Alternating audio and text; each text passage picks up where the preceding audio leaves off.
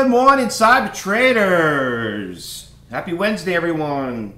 On this lovely day here in New York, nice and sunny. Looks like Grant, you have nice weather where you are in Ohio. Beautiful. Good to see you. All right. Good morning, Craig, Tom, Dave. Look at all those great chats coming in. Good morning to all of you. Good morning, Lita. Nice there too. I think it's nice everywhere. It's about time. Summer has arrived. John, good to see you. Deb, good to see you. All right.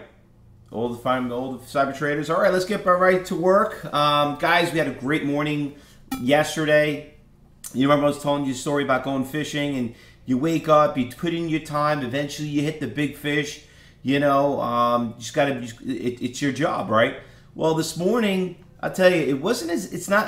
There's a lot of moving going on, but you know, I was telling you earlier. For the ones who were here earlier, it looks like we had a lot of gapping going up early, and so we didn't have. So far, I didn't see anything as pretty as yesterday, like we're looking at right now, the ASTC. I mean, that was just taking candy from a little kid yesterday. Unbelievable. Talking about hitting the big tuna right there. Boom. ACTC went from $2 all the way to $8.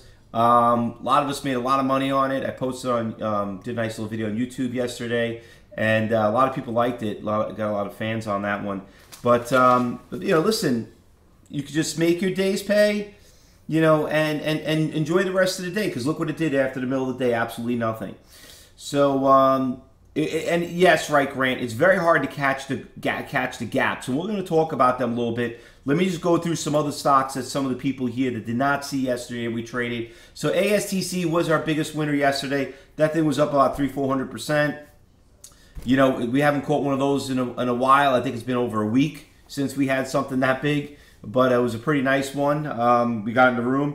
GEVO was another really nice stock yesterday, too. That one, just you saw, went from 4 to 24. It's just a rally kept going on that stock. Had a couple of nasty shakes. All of a sudden, we went from a level 2 to a level 4 trade, you know, type of stock. But GEVO was also a really nice mover. Look at that long-term chart. 4 to 24, man, that is unbelievable.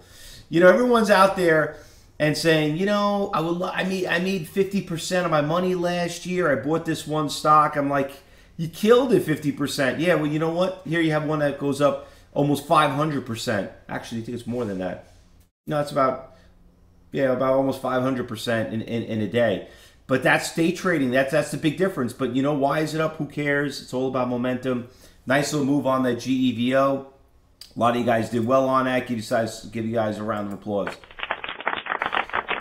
All right, we also trade the IQ. Listen, IQ's gapping up. That's been our great swing trade. I don't know what happened here the last minute, but the stock, you know, obviously market took a huge hit yesterday.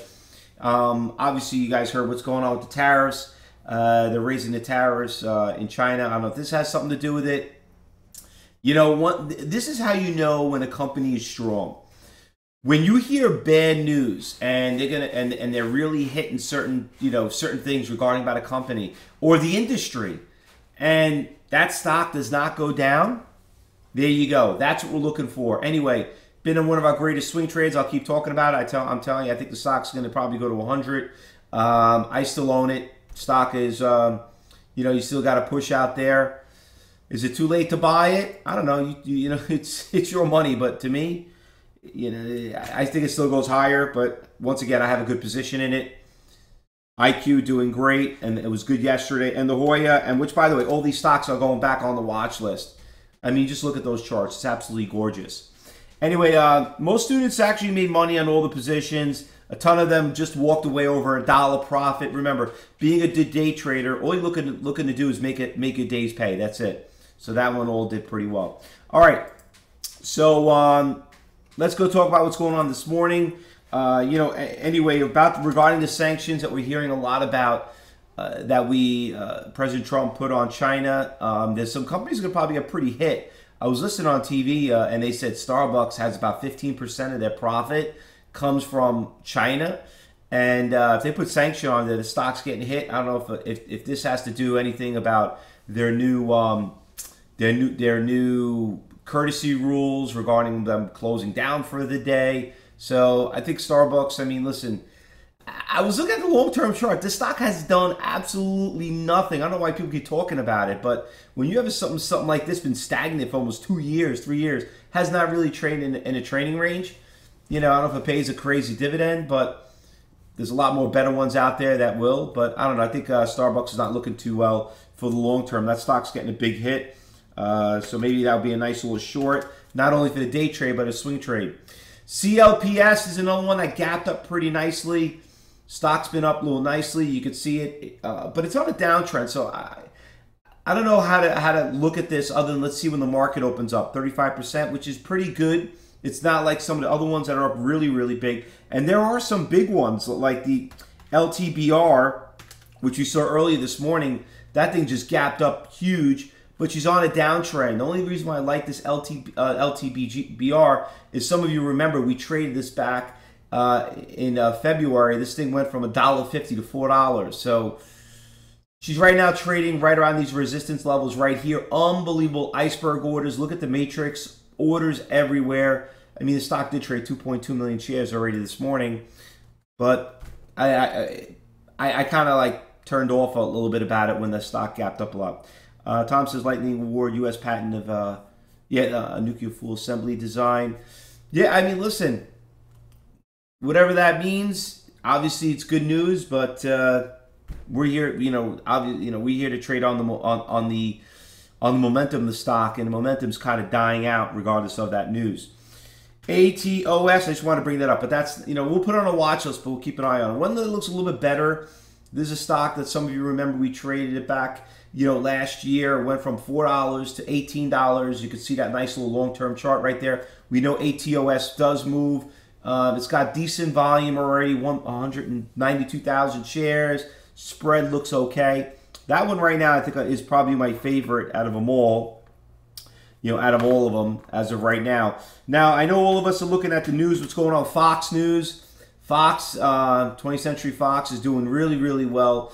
And not only is it doing well, guys, but Fox is breaking an all-time high. So this is the warrant. There's A, and there's also FOX, okay? So they're both trading the same. I went as far back as I can in Fox. It really hasn't took a little bit of a hit yesterday. I heard the news yesterday, but it gapped up pretty big this morning. So I guess, what was the news? Something about them, about a buyout with, was it with Disney or something like that? I forgot, it was something else, or Disney had to match an offer or something like that. I don't know. I missed that whole news, but that's basically something that's going on. They could be doing like a merger or something. Anyone, what is it, Benito? You probably know. I saw you chatted earlier. All right, we'll come out and we'll share that a little bit later what the news is. But Disney's and Comcast are in a bidding war. Right, okay. That's what it was. Yeah, right. So they're trying to buy Comcast or something like that, and Disney has to match it. If they can't match it, they have the right to match it. If not, it's going to Fox. Can't say Comcast sucks. Well, you know what? Maybe when they take it over, Ken, maybe they'll make it better, right? You know what happens? They just go out there and they just change everything. All right, so it's sweetening a bit of, okay, Disney sweetening its bid offer for Fox. It said $71 billion on Wednesday. Topping Comcast. All right, so Disney's looking to buy Fox. That's what was the news. Okay, all right. All right, so we got that one. We got those two. The other one that obviously made the news, I haven't seen this in a while. Oracle's taking a nice big hit right here. Oracle, like I said, we're having this great rally in the market. Oracle really hasn't gone anywhere, but it looks like a short right here. Stock's taking a little bit of a hit. Stock's down about 3%. A little bit of a brand name. You're probably hearing about a lot of it on the news, so there's another brand name that obviously looking on shorts. We got two really interesting shorts. You got Oracle, you got Starbucks. My favorite right now, looking at to this open, but I didn't trade in pre-market. I want to see how it opens up at the ATOS. And then we obviously have the Fox, Keep an eye on that one. Bidding wars are pretty good because there's no limit of where it could go. IQ, yeah, I mean, obviously that's on our watch list. IQ's got resistance levels right around here, around the, I would say right around the 45.25. So it's making a little bit of a comeback right on that resistance. Remember, HUYA, HUYA, and IQ trade exactly the same. It's like one's like almost like a warrant, honestly. All right, guys, listen, good luck today. Happy trading. Hopefully everyone's going to be joining class. We got phase 1 that's going on today. And then remember, we got phase 2 that starts tomorrow. Hopefully everybody enjoyed Traders Talk with Josh yesterday.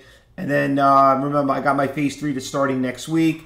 Make sure you guys watch those recordings. Whatever you missed, it's going to be in your dashboard. Remember, that only applies if you are a bronze, silver, and gold and platinum students, and also a diamond. Get access to those courses. If you guys want to learn a bit more about the courses, talk to the education advisor. He'll tell you a little bit more about it. All right, guys? Remember, most important thing about trading, tip of the day, you have to learn before you could earn. So whatever you're seeing of all these big winners and how do we find them and everything, being in this room is going to be useless. You know, you got to learn how to speak the language. We're just here to spark your interest, and then hopefully if you want to be able to be part of the team, you got to know how to play the game. That's the most important, because remember, it's not for everyone. Good luck, everyone. Happy trading, and as we see some new things that are moving the market, we'll put it in the room. Good luck, everyone. Happy trading.